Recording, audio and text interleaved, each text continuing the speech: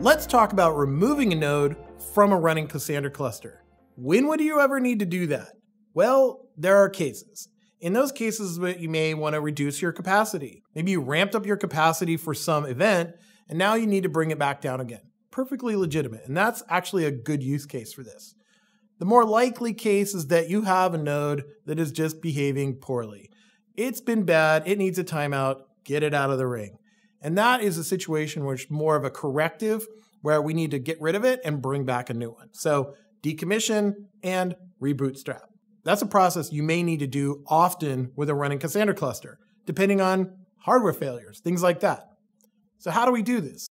So when you remove a node from a running cluster, what happens is the rest of the cluster needs to make up for that loss. That's a certain amount of capacity that you're losing. So in this case, where we have a 4-node ring, we just lost 1/4 of our capacity by decommissioning it. And when you do that, that data needs to stream back out to the other nodes. Those nodes need to have that information. So there's some operation that has to happen just in decommissioning, not just turn off the node and go away.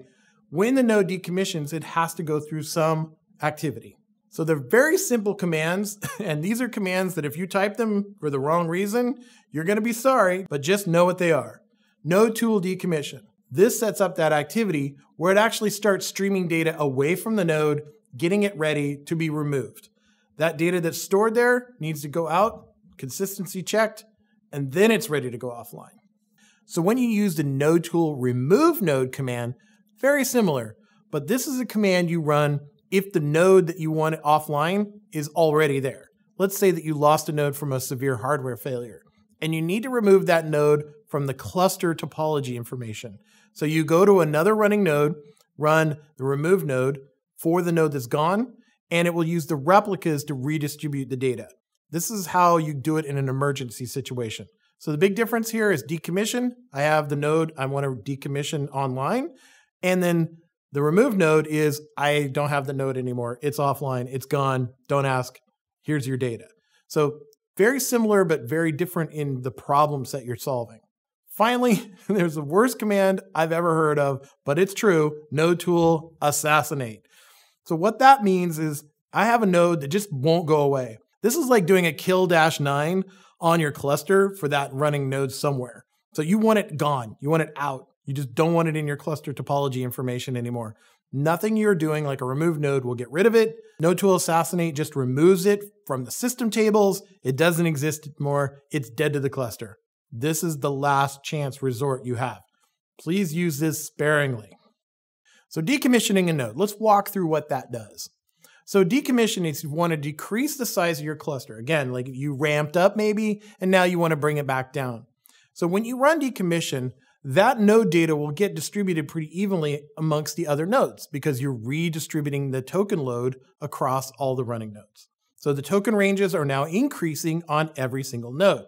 After you run the decommission command, it goes through a series of actions, not just streaming data, but it also goes through the shutting down of the ports and actually shutting down that running node. So it goes through all the processes. That data is not deleted from the node. It's still sitting there. So if you need it for later, that's still there. But just know that it is going to shut it down completely and disappear from the cluster information. The command, pretty simple, Nodetool decommission.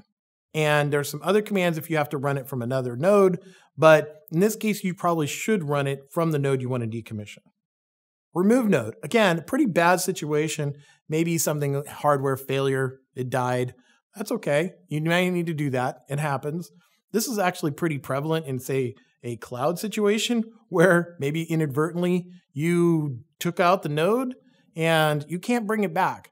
If you kill a virtual machine or a instance in a cloud, you can't get that back. It's not coming back. So in that case, you're going to have to do a remove node on one of the running nodes. And this is the next level of escalation of getting rid of a node.